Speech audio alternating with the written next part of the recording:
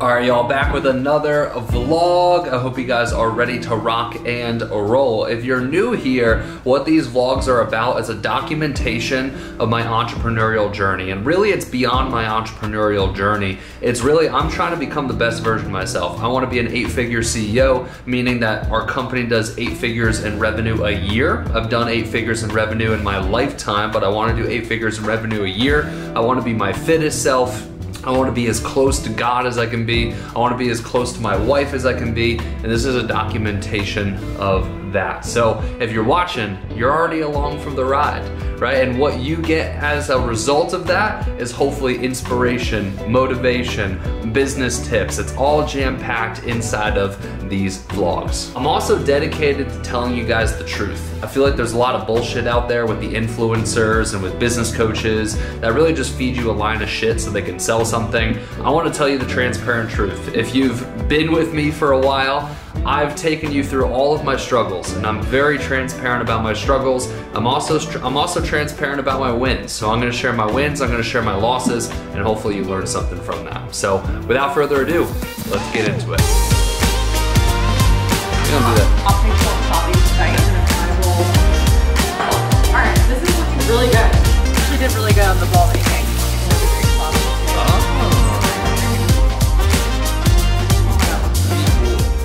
All right, so it's Friday. This is my personal task sheet. So what we got is beginning of the days. So I had to hold the leaders accountable. They submit an end of the day report, check that in, ask any questions, and just get clarity. Sent out a couple of messages to my clients, like broadcast messages in our client community to provide value. I have to work on an email sequence for a new offer that we're launching. We're launching a $97 course plus community, and I want to create an email sequence that basically upsells them into one-to-one coaching. Every single day, I have to contribute to our culture. I have to record a podcast today. I'm also the sales manager, so I have sales manager duties. I'm also the marketing manager. I have a one-to-one client, and today is the day that we get on our calls. And then from there, just a couple other like little things down here. And then always on my personal task sheet is my personal development list, which I already knocked dead this morning. So we're having a great Friday, and yeah, let's keep kicking ass. All right, Caitlin and I, we're about to vlog our cooking experience. I've been walking around, we've been watching Breaking Bad, so I've been walking around going, Jesse, we have to cook. It's time to cook, Jesse. And then I think I'm more like Walt in personality. Caitlin's more like Jesse in personality. So here we go. What are we cooking, babe? Oh, we are cooking. We are cooking. Marry the chicken. Marry meatballs. chicken? Marry chicken? Marry the chicken meatballs. Marry the chicken? Marry me chicken meatballs. Marry me chicken meatballs. And this is where we're getting the meat from. Mila. Chad and I are also opting for poppies tonight. Yep. We really enjoy being sober together. I definitely like being tipsy too. Yeah, but right now we're being sober for right now we're being sober, yeah. 1st September. Okay. So this is the parm of the Jean. Yeah. Parm of the Jean. What? No, don't do it like that. You're Why? gonna skin your fingers off. How? No, baby. When you're going like this with your fingers, yeah, you want to keep distance from your fingers to the grater, or you're gonna shave your fingers off. That would have been fun. Classic guy. All right. Egg. Okay. I hate that. Oh shit. I'm gonna kind of just like measure with my heart, but we're gonna do Measure with your heart? Italian seasoning. I'm gonna be fat as shit then. Are you gonna post this whole thing? No. You're gonna cut it. Cage roll. Okay. Let's see. Parmesan. Okay. Eat. I love Parmesan. So you're the sous chef and I'm the chef, and then you I'm Walter White. I'm Walter White in this bitch. Are you? Yeah.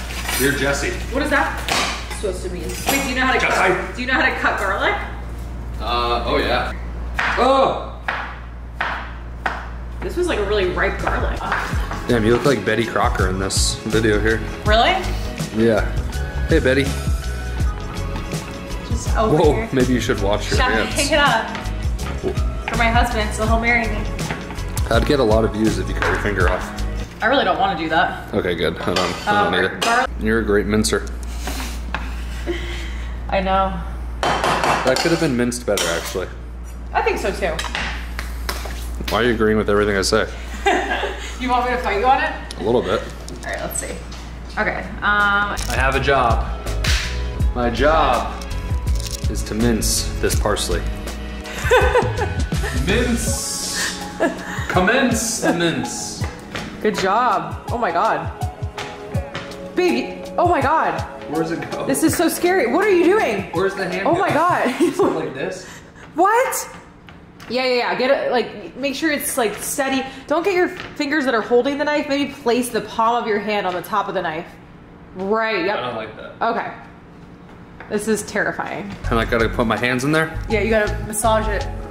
Mix all the ingredients together. It's gonna be like massaging your butt cheeks. Really? That's an interesting take. Okay. This is kind of sexual. Why? How? Like it kind of gets you in the mood.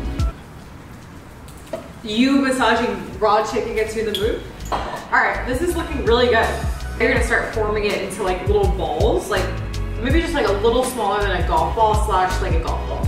Alright, balls. Alright, Chad made the balls, and now they are going in the pan. Oh yeah, we love the sizzle. And we got 18 balls. The sizzle is good. Yeah, these are gonna be so How would good. you rate my ball skills? How would you rate my balls? I'd give them a 10 out of 10. Wow. You actually did really good on the ball making. Thank you. My balls are Once these strong. Oh, guys. I guess I'm left out of this one. Damn it. Hi, guys. I'm back. Just wondering if anything's falling. I'm back. Yes, I can smell the food now. It smells very good. You guys are doing a great job of cooking it. And I like it. This is the reality of entrepreneurship. I had to step away from Caitlin and dinner time to solve a work fire. And yeah, like I said, I'm gonna show you guys the realness of entrepreneurship. I was having a great time with my wife and I had to step away to solve this fire. So, great thing is, she is a massive trooper, full supporter, doesn't give me shit for it, and I'm very grateful for that. All right, I'm back. All right, 1 second. What's the update, sous chef? Whoa. All right, hold on. We're adding about a cup of chopped sun-dried tomatoes to the cream sauce, which I think Chad's gonna probably take over the cream sauce once we get it simmering over here. I'm making the cream sauce. I was just zooming in on your butt. Oh, how does he even look at it actually? It's like this. I think it looks good. Damn, look at that. Your butt looks better than that though. I'm glad. So you're cooking, this is the specialty right here. You gotta bring it around town. This is the special ingredient. If you ever want to know why Caitlin's food tastes so good, I guess I will. Do the dishes? Yeah, I'll do the dishes. Move out of the way. Wow, you're so kind. What is everyone's least favorite chore? Hey, I don't actually stop. I'll do it. Unless you want to do it. No, that's okay. Do you want to do it? That's okay. Okay. One of my least favorite chores is the dishes for sure. What would you say? What's your least favorite chore, baby?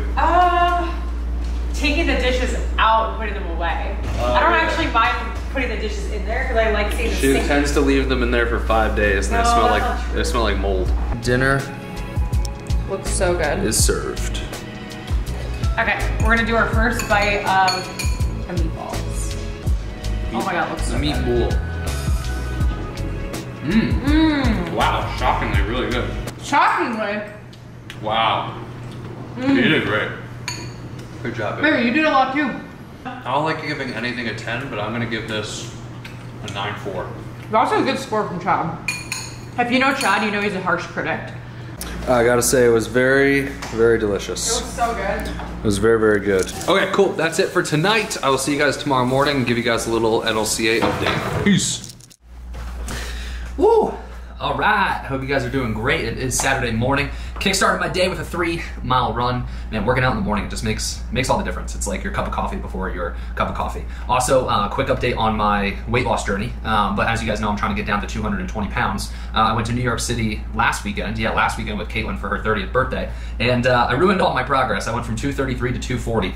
My body has these like wild weight fluctuations, even if I just have like a couple of days of shitty eating. Like, I don't know if there's something wrong with me or I just need to be really dialed in, but getting some blood work to actually look into that. So I actually will have a more formal answer for you to see if there is something wrong with me right now, because I'm having a way harder time losing weight when that wasn't always the case. If you look at pictures of me before I did steroids, I was always really lean. Then I did steroids. Once I got off steroids, I've had a really hard time losing weight. But anyways, I ballooned back up to 240 and now I'm back down to 236. So I still am committed to getting down to 220 pounds and we're gonna make that goal a reality. But before we end today's vlog, as you guys know, the whole entire goal with me documenting my journey here is I want to be an example of human excellence, and not just in business, but I want my marriage to be an example of human excellence. When I have a family, I want to be a dad that other people can look up to. I want to be a CEO that other people can look up to. I want my body to be represented of that. And really just in all areas of my life, I want to be extremely close to God. In all areas of my life, I want to be excellent. And that's why I'm documenting this, because one, selfishly, I want to be able to look back on it and be like, oh, wow, like, holy shit, I fucking did that. I want my kids to be able to see this. And then equally, I want you guys to be able to see this as well. And hopefully this inspires other individuals. Before we end today's vlog, I want to give you guys some recent learning lessons. So giving you guys a quick NLCA update. So June was a great month, July was a great month, August was a really terrible month, just being frank. September has gotten off to a better start. But when you have a bad month in business, you always got to walk away with how are we improving. So I have a couple of things here, 3 things that I wrote down that I want to share with you guys. So the first one is retargeting. If you run ads, you have to have a really high retargeting budget. So I was talking with my one-to-one business mentor and he asked me, he said, how much of your ad budget is going to retargeting? And I was like, oh, like 3%, like barely any. And he was like, okay, cool. So you're spending 97% of your ads going to just cold people that have never seen you before? And I was like, yeah, that's right. And he was like, well, dude, that's your mistake. That's your mistake, because check this out. 7.5% of your leads will buy within the first 90 days. 42.5% of your leads will buy after 90 days. And he said, what's the big difference? And I said, I don't know. He said, consumption drives conversion. Write that down. Consumption drives conversion.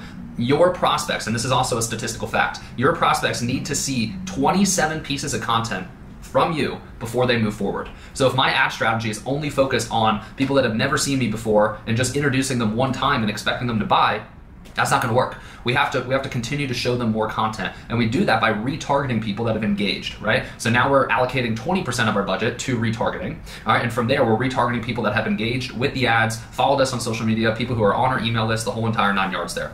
All right, so that's learning lesson number 1. You gotta have a retargeting budget. You gotta have people see your stuff 27 times before they make a buying decision if they're gonna move forward with you or not. That's point 1. Point 2, I invested in a mentor 2 months ago, and admittedly, I showed up to the one-to-one calls, which the one-to-one call, there's only one-to-one call every single month. There's a text chat, and I would text them when I have questions, but there's a weekly group call, and I didn't attend the weekly group call until the first time last week. All right, so I got on a one-to-one call with the business coach, and I said, hey, I'm not having a great month. And he was like, dude, I'm gonna be honest, you probably tell your clients to show up, right? I'm like, yeah, I do. He was like, okay, are you showing up?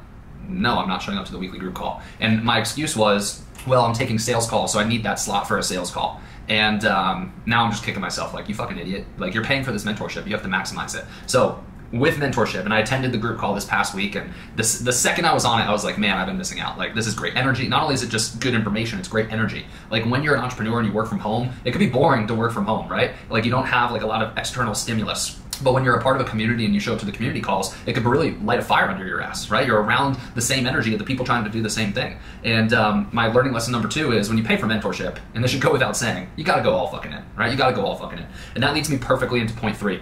I heard this in a podcast the other day, and I was like, man, like, I just need to keep hearing this. This needs to keep, like, I just need to play this over and over again in my brain, because what the podcast said is you don't want to be the person 3 to 5 years from now that looks up and there's other people living the life that you are supposed to live. And the reason you don't have that life is because you didn't go all in right now. The opportunity is right now, right? The world is weak. Right? People are weak. The economy is weak. Everything is weak, right? So if you're a strong individual with good character, good intentions, and great skill set, the opportunity is right fucking now, right? And like I said, I don't want to be the person 3 to 5 years from now that looks up and there's other people living the life that I said that I wanted. That would piss me off to no fucking end. And hopefully it pisses you off too. Those are my learning lessons. I hope you guys enjoyed today's video, and I'll see you guys in the next one. But if you guys like this, right? This is a mixture of me showing you my life, but more importantly, me documenting my journey to becoming the best version of myself, to becoming an 8-figure CEO, and really to making a massive impact. If that's something you want to join along on the ride, make sure you hit the subscribe button, and I'll see you in the next one. Peace.